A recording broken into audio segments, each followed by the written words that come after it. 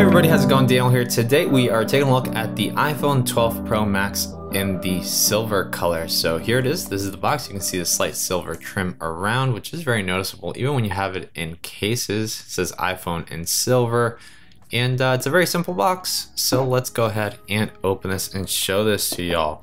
Now, of course, this is going to be a very similar video to my normal 12 Pro Max or 12 Pro video that I made, because it's basically the exact same phone, just a little bit bigger, slightly larger battery, and then some changes to the cameras that make it a little bit better spec-wise. But are you really going to notice the difference? I definitely wouldn't buy this over the normal 12 Pro just for the cameras. So here you can see that silver color, which I think is really great.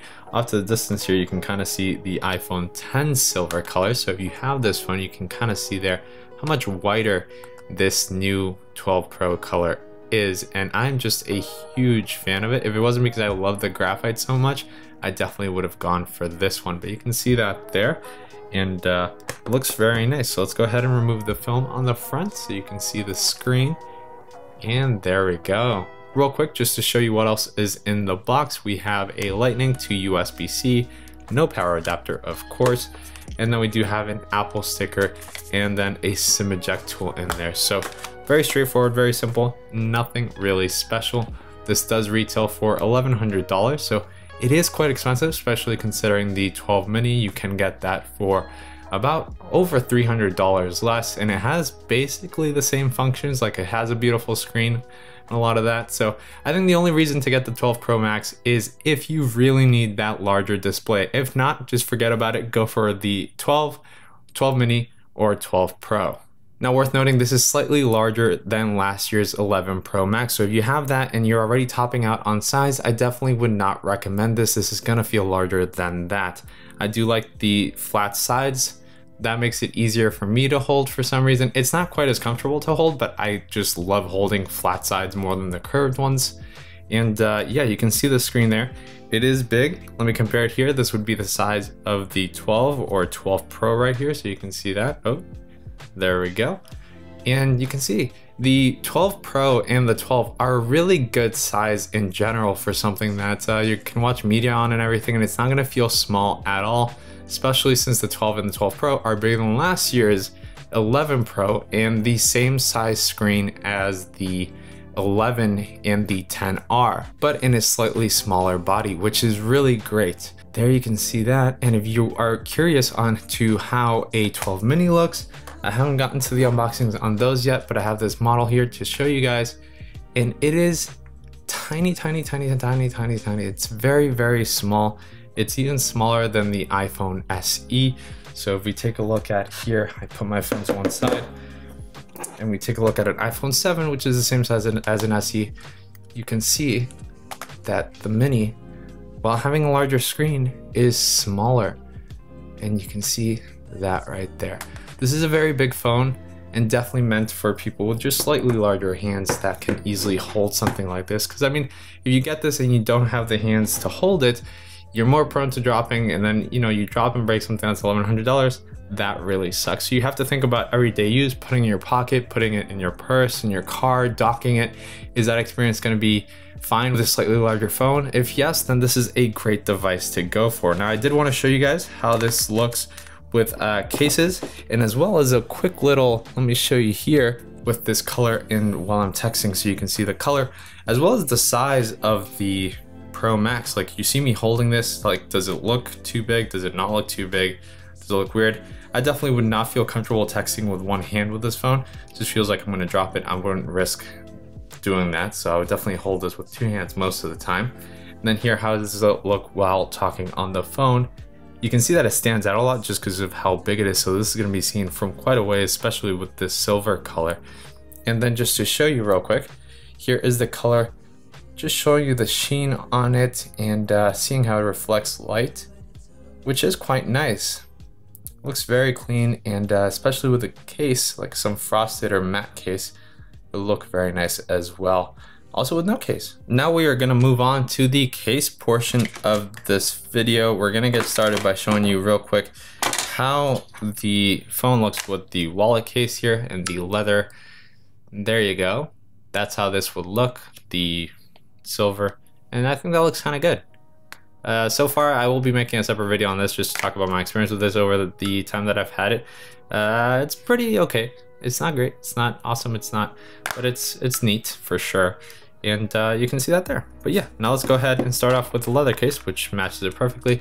This is Apple's leather case, which has the MagSafe, so you could put the wallet there if you wanted to. You also do have to keep in mind that even if you are getting this phone, think about it, what case do you want to put on it? That's gonna make it larger and maybe easier to hold. It will definitely, I think, make it easier to hold because more grip from the case would be nice, especially something like a leather case or a silicone case.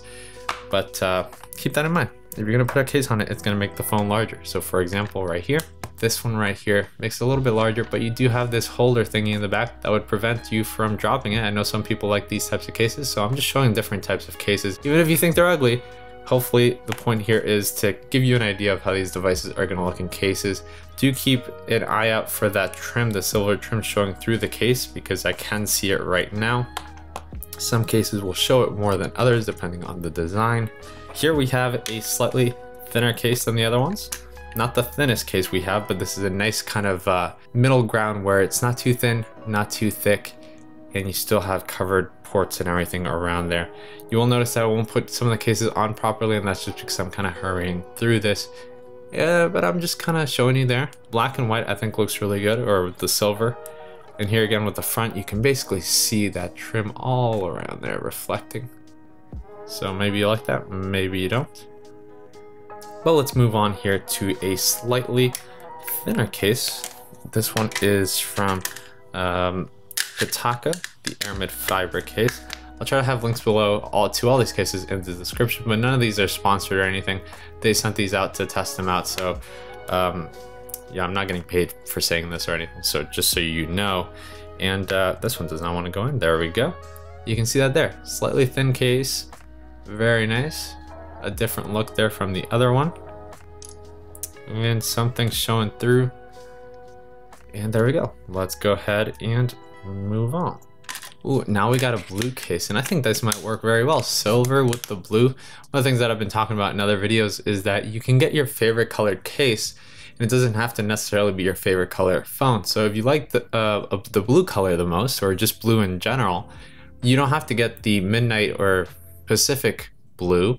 You can instead get a silver or a black phone and then put a case on it that would match nicely, because I think the Pacific blue plus a blue case might look good, but I like the contrast of different colors together. So that's something to keep in mind. Another thin case there.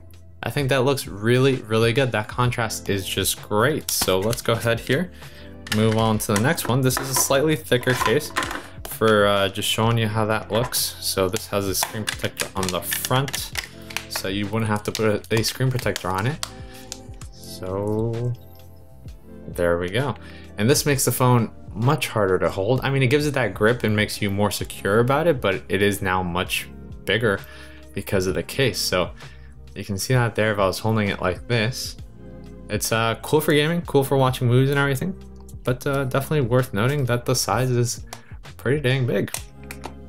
And the case actually looks pretty good with this black and white look. And last but not least, let's go here with the Torras design and see how that looks here. And you can see that there.